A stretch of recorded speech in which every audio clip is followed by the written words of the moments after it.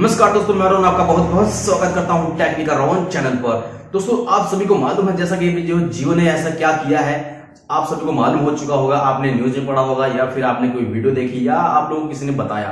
तो यहाँ पे हुआ कि बेसिकली जो जियो ने अपनी कॉलिंग कर दी है बंद। जी हाँ दोस्तों, अगर आप जो है अदर किसी ऑपरेटर पे करते हैं कॉल जियो को छोड़ करके, तो आपकी कॉल जो है नहीं लगेगी। अगर आप जियो टू जियो करते हैं तो आपकी कॉल लगेगी। जी हाँ, तो यहाँ पे जो लेटेस्ट अपडेट ये न्यूज ये आ रही है जो कि यहाँ पे जो है कॉल कर दी है इसने बंद।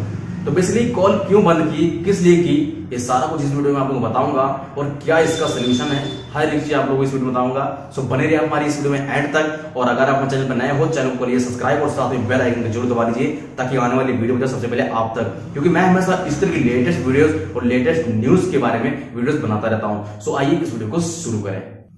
सो दोस्तों, जैसा कि यहाँ पे जो है जियो ने जो है कॉलिंग कर दी है बंद और उसने बोला है कि अगर आप जो है अदरवाइज किसी ऑपरेटर पे करना चाहते हैं कॉल तो आपको कराना पड़ेगा टॉपअप रिचार्ज। जी हाँ, यहाँ पे टॉपअप रिचार्ज कितना होगा, 10 रुपए से स्टार्ट है। आप 100 रुपए, 2000, 3000 जितना भी करा सकते हो, 10 रुपए से जो है स्टार्ट हो गया है। तो आपको 10 रुपए का टॉपअप रिचार्ज यहाँ पे कराना ही पड़ेगा, आप अगर करना चाहते हैं अदरवाइज किसी भी नेटवर्क पे। अगर आप जियो पे करते हैं तो जियो टू जियो जो है फ्री है। आप जो रिचार्ज कराते हैं उसी में जो है आपको नेट वगैरह फ्री मिलेगा और जियो टू जियो कॉलिंग फ्री मिलेगी। लेकिन अगर आप जो है किसी दूसरे नंबर पे, मतलब एयरटेल का नंबर है, उस पर कॉल करना चाहते हैं तो यहाँ पे जो है आपको चार्जेस देने पड़ेंगे, आपको टॉपअप रिचार्ज कराना पड़ेगा। और वो उसकी कॉल रेट क्या होगी, 6 पैसे प्रति मिनट जो है कॉल रेट होगी।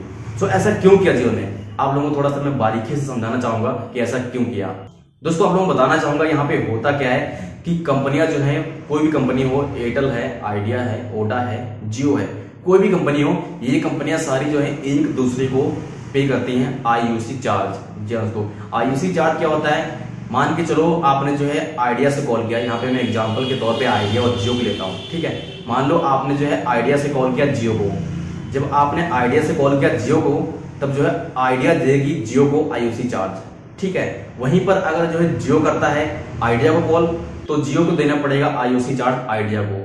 तो बेसिकली जो है एक दूसरे को जो है आईयूसी चार्ज देती हैं कंपनियां, जितनी भी जो है टेलीकॉम कंपनियां हैं, आइडिया, एयरटेल, ओडा, जितनी भी हैं, एक दूसरे को जो है आईयूसी चार्ज पे करती हैं। और आईयूसी चार्ज कितना होता है, 6 पैसे प्रति मिनट के हिसाब से जो है ये पे करती हैं एक दूसरे को। तो यहाँ पे हुआ क्या है, बेसिकली आप लोगों को बताना चाहूंगा कि देखा होगा आपने जो है अभी जियो के कस्टमर जो है बहुत ही ज्यादा हो चुके हैं, ठीक है। जियो के कस्टमर बहुत ही ज्यादा हो चुके हैं और आइडिया, एयरटेल, ओडा जो है इस लेवल में है मान के चलो, और जियो है जो है इस लेवल में आ चुका है। तो यहाँ पे हो क्या रहा है, यहाँ पे जो है सारी कंपनियां आ जाती हैं, जियो, एयरटेल, आइडिया, बीएसएनएल, सारी कंपनियां आती हैं। और यहाँ पे सिर्फ और सिर्फ जियो है जो कि काफी ऊंचे हो चुका है। और यहाँ पे जो है बहुत ज्यादा यूजर हैं जियो के। सो वो जब कॉल करते हैं इन कंपनियों को, ठीक है, आइडिया, एयरटेल, ओडा को, तो उसको पे करना पड़ता है आईयूसी चार्ज, ठीक है। तो जियो को जो है बहुत ही ज्यादा आईयूसी चार्ज पे करना पड़ रहा है। और यहाँ पे जो 5-6 कंपनियां हैं, सो अगर उनको एक साथ उन यूजर को सारे को जोड़ दो तो यहाँ पे जो है जियो नीचे आ जाएगा और ये सारे ऊपर हो जाएंगे। क्यों, क्योंकि यहाँ पे जो है 5-6 कंपनियां हैं, वो नीचे हैं, मानता हूँ नीचे हैं, लेकिन यहाँ पे जो अगर जोड़ देते हैं तो ये सीधा जो ऊपर हो जाएंगे। क्यों, क्योंकि बहुत सारी कंपनियां हैं, 5 कंपनियां हैं, थोड़े थोड़े हैं, लेकिन अगर जोड़ देंगे तो बहुत ज्यादा हो जाएंगे। तो जियो को जो है आईयूसी चार्ज पे करना पड़ रहा था आइडिया, एयरटेल, ओडा को, ठीक है। तो यहाँ पे जो बहुत ही ज्यादा महंगा पड़ रहा था जियो को। तो उसने बेसिकली यही किया कि जो है कस्टमर को बोल दिया कि खुद ही भाई आप लोग खुद ही आईयूसी चार्ज पे करो। तो वहां पे जो है इसने यही किया है कि मान के चलो आप जो रिचार्ज कराएंगे 10 रुपए का, 20 रुपए का, 30 रुपए का, जितना भी आप रिचार्ज कराएंगे वो आपको सिर्फ और सिर्फ आईयूसी चार्ज ही पे करना पड़ेगा। आपको कोई मतलब अलग से चार्ज नहीं रखा है जियो ने।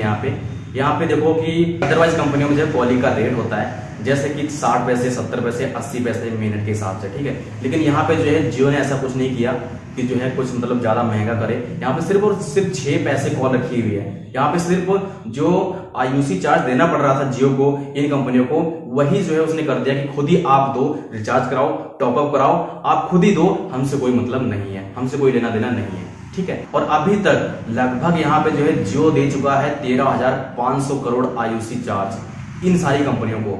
तो यहाँ पे जो जियो का बेसिकली बहुत ही ज्यादा घाटा हो रहा था, बहुत ही ज्यादा वो नीचे में जा रहा था। मान चलो उसके पास पैसा, उसने बहुत कुछ किया। हमें आपने देखा होगा कि जब जियो नहीं था तब क्या हो रहा था, एयरटेल में जो है 100 रुपए की 1 GB मिलती थी।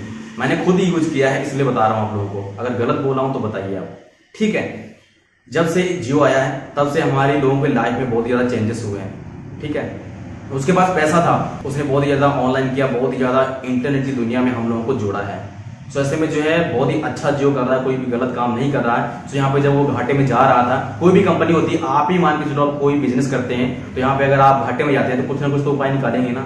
उसने यही उपाय निकाला है कि आप टॉपअप कराइए, 10 रुपए कराइए, 20 रुपए कराइए, आपका 6 पैसे प्रति मिनट के हिसाब से कटेगा IUC चार्ज, आप अदरवाइज पे करेंगे।